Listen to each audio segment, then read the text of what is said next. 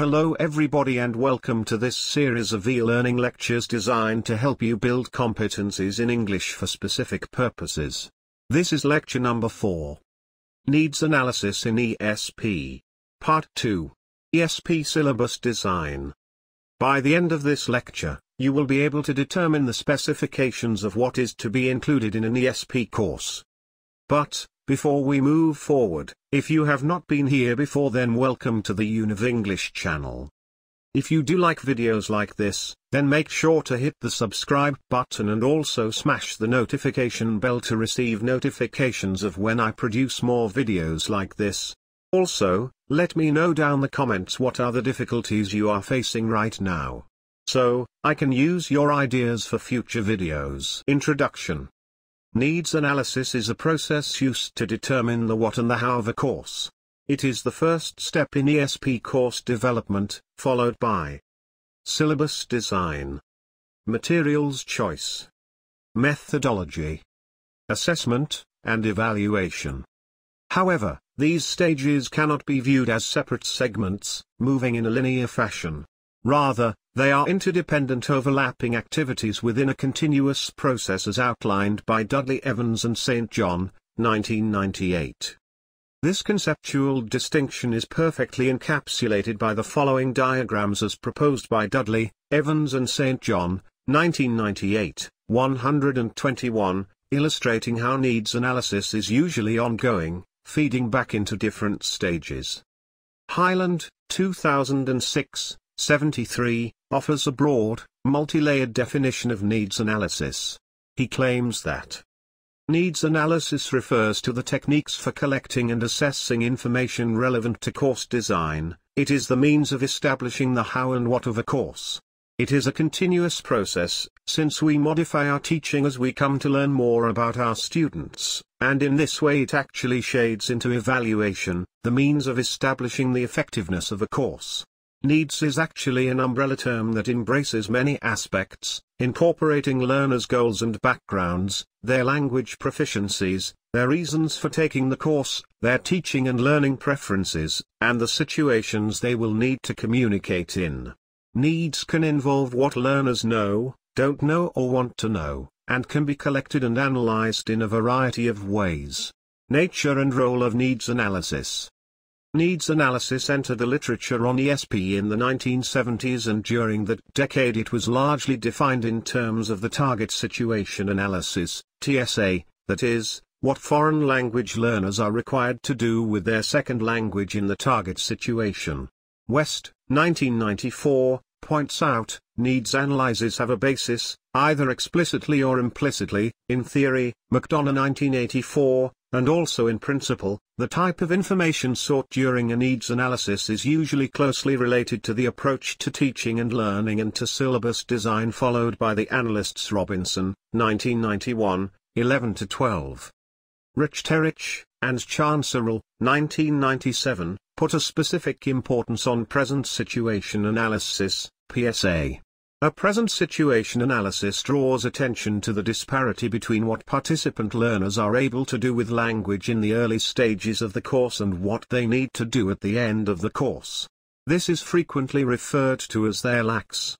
The present situation analysis also covers other factors pertaining to the prevailing situation, including 1. Individual data about the learners, factors which may impact the way they learn, such as prior learning experiences, cultural information, motivations for attending the course and expectations of it, and attitude to English. 2. Information about the language teaching environment, for example resources, administration matters.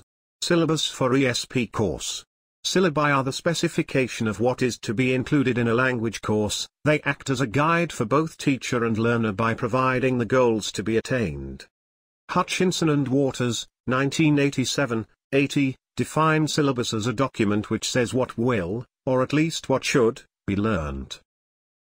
For Robinson, 1991, 34, it is a plan of work and is thus essentially for the teacher, as a guideline and context of class content.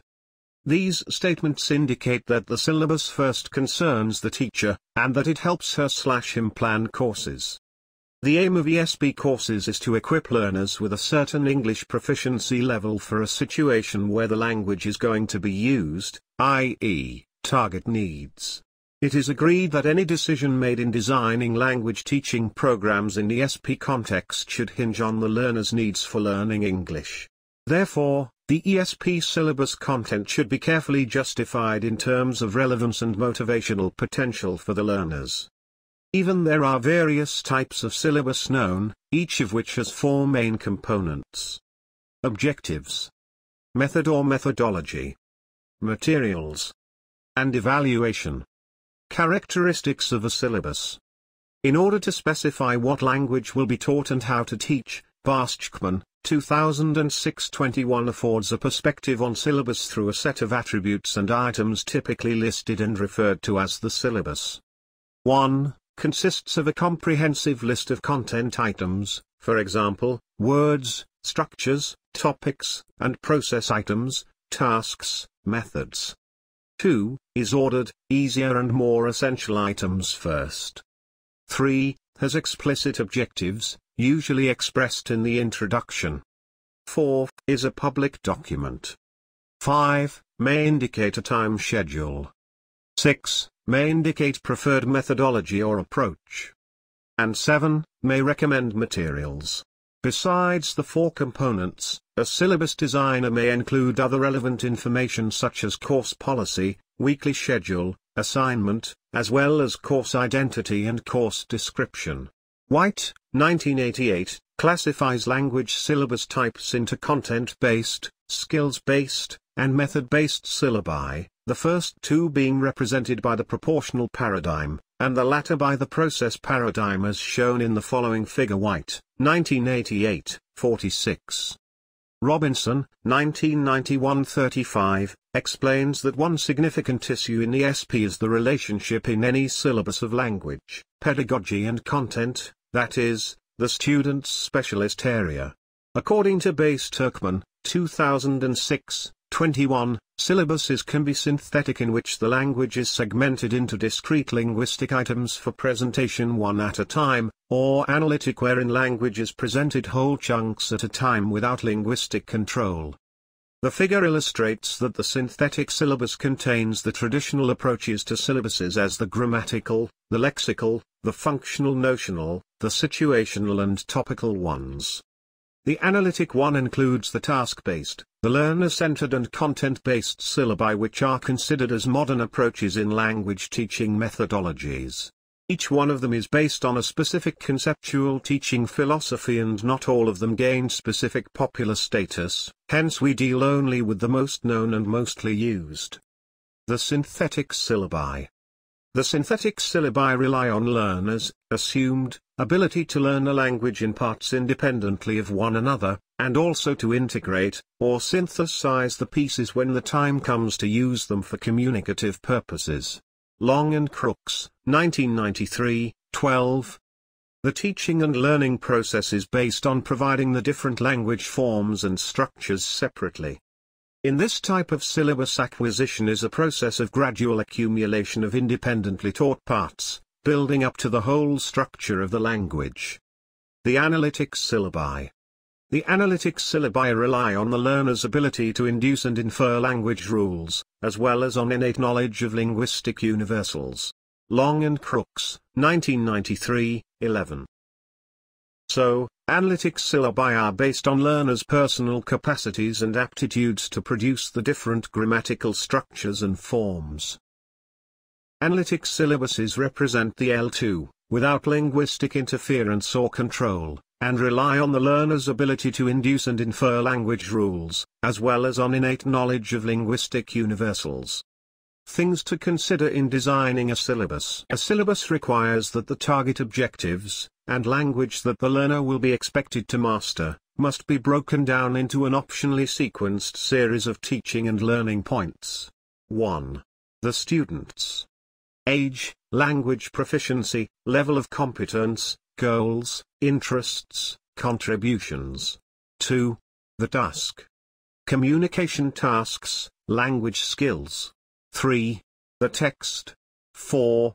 External constraints. time, resources, terminal exams, expectations. Conclusion. Due to its deep and complex role, it is a challenging task for educators to devise an ESP syllabus. However, it seems to serve to align with the required standards since it is a multi-purposed entity. Thus, ESP syllabus designers should remember the various tasks the syllabus performs so that it can be structured and exploited most appropriately. In ESP, the character of the content is extracted from real-world situations during which the syllabus designers need to select the foremost relevant language discourses which will supply for learners' target requirements.